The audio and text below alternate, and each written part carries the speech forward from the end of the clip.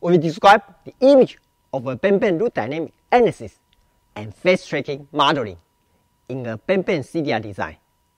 Also, we will show how the root latency will cause the limit cycles, but the root latency will have more impact than just the through rate limit. Perhaps we could try a few jitter tracking images with variable latencies and see what happens.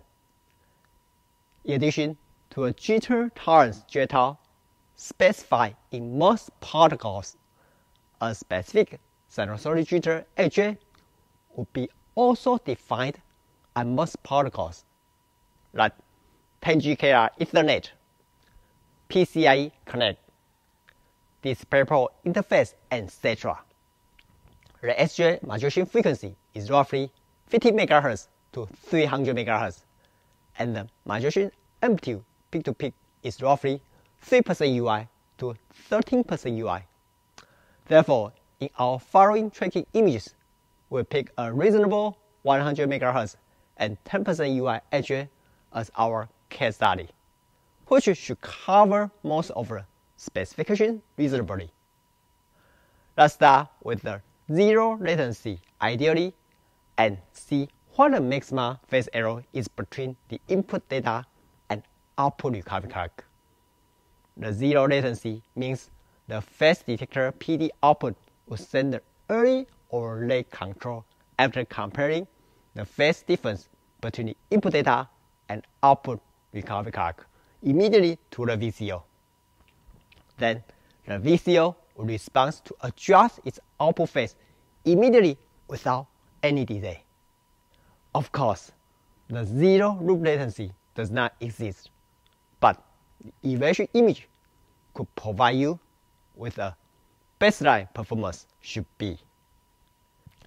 In any type of CDR, the loop latency would be a big issue. Therefore, we could just apply our band loop dynamic model as a placeholder for the latency evaluation for all kinds of CDR.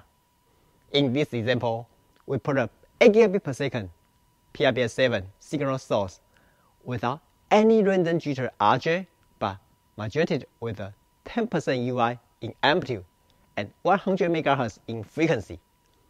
In this case, the maximum phase error over 12,000 bits would be 11% UI, which is slightly larger than the input 10% UI SJ, and not too bad.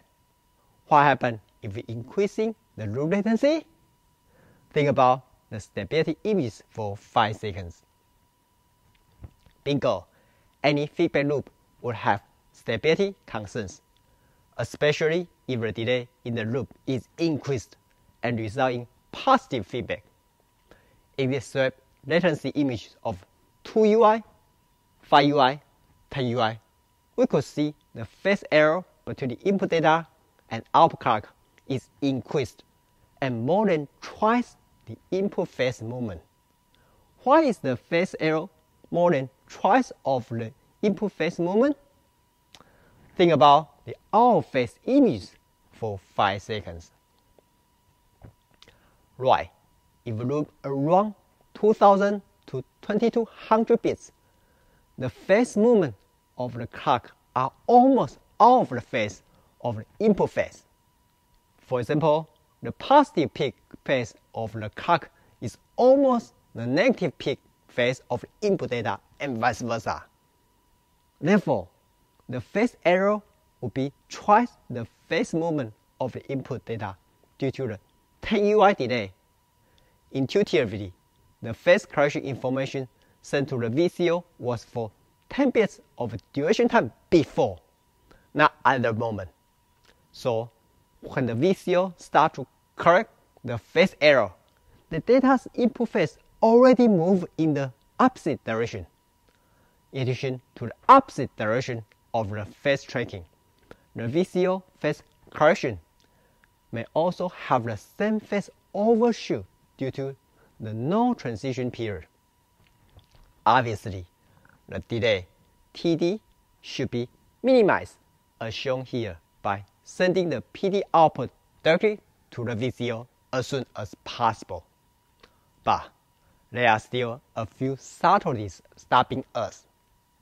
Can you think about the sampling image for 5 seconds? Correct.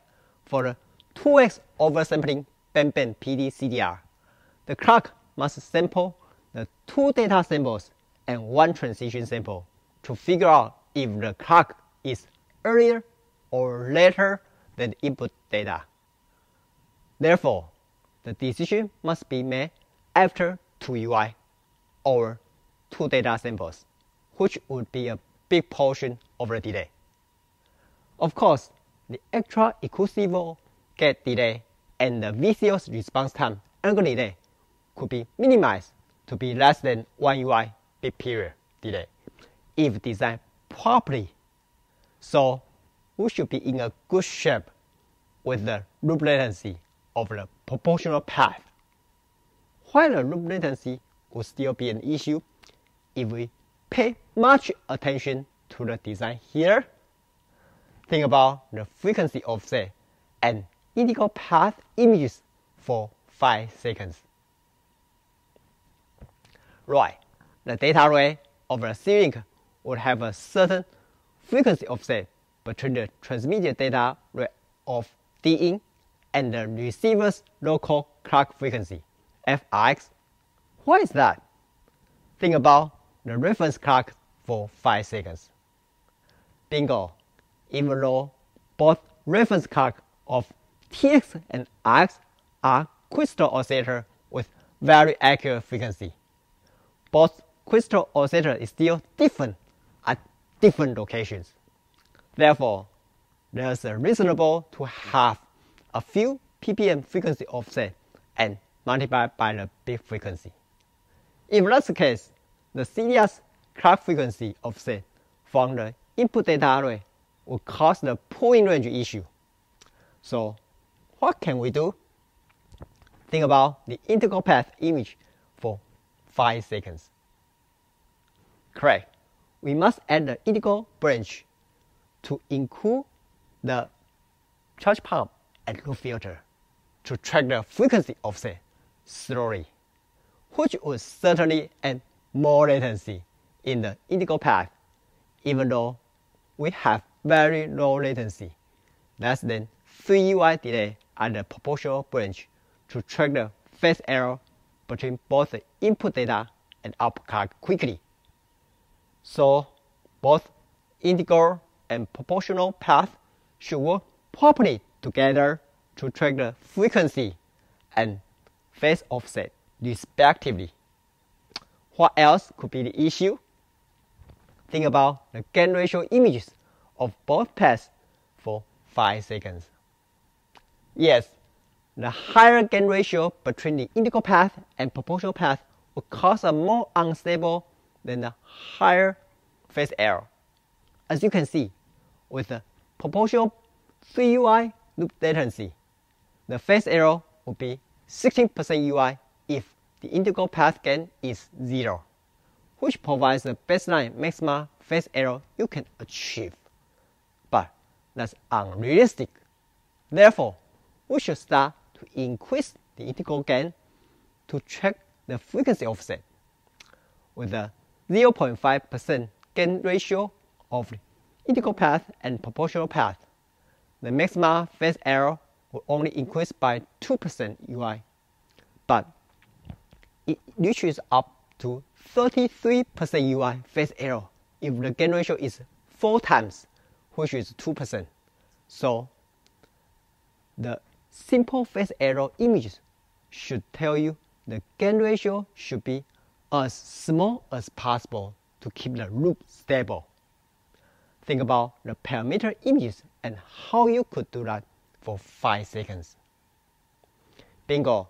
The charge pump current and the integral capacitor sets integral gain and the gain ratio relative to the proportional gain. Therefore, it's very clear we could make a less current, and so the less integral gain would be. But do you see any issue with the smaller charge pump current? think about the mismatched images for 5 seconds. Correct. A less current will lead to a bigger current mismatch between the up current and the down current. Then the mismatched current will cause the frequency drift if there is no data transition, which should be in a tri-state, and no frequency drift in a no mismatch. So what else we could do?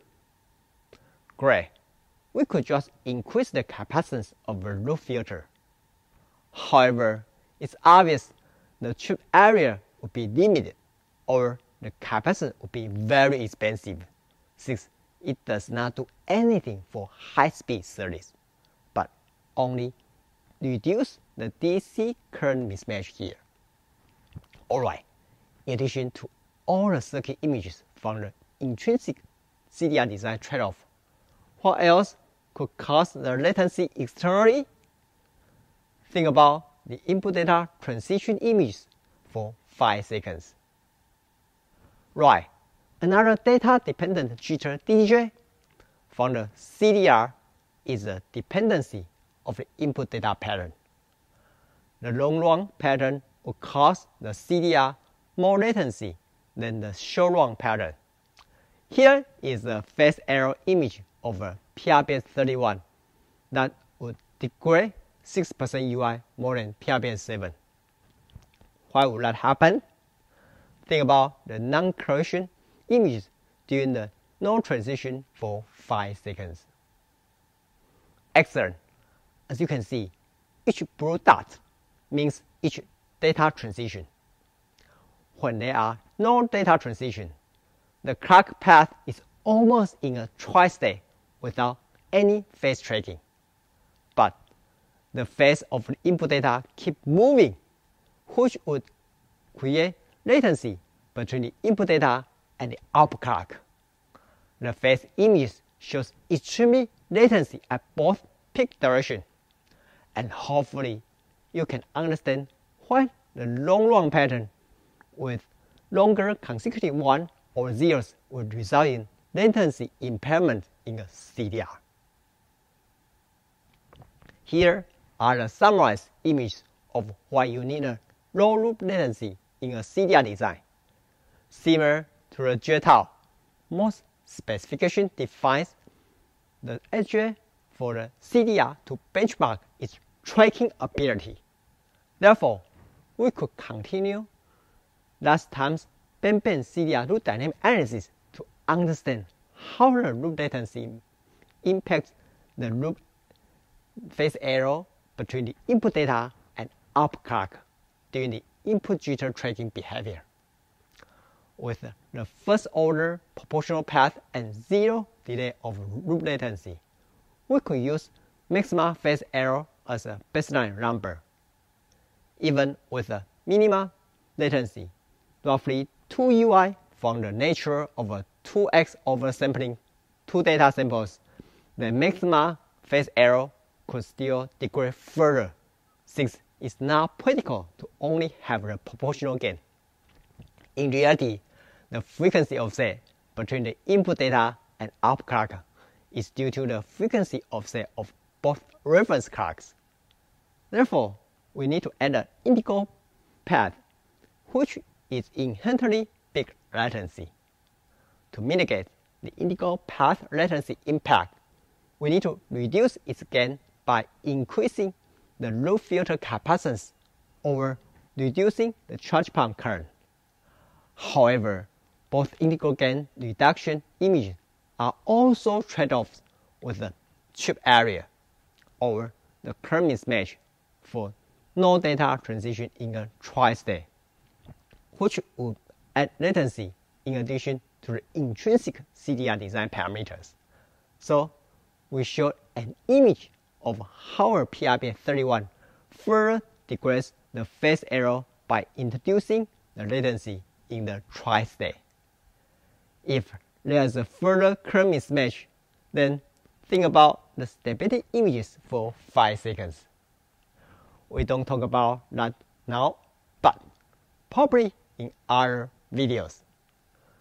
Thanks for watching. Before you go, if you are benefiting from those circuit images. I would love to hear your feedback, and please share your comments down below. Lastly, please share the video with people who may benefit from it.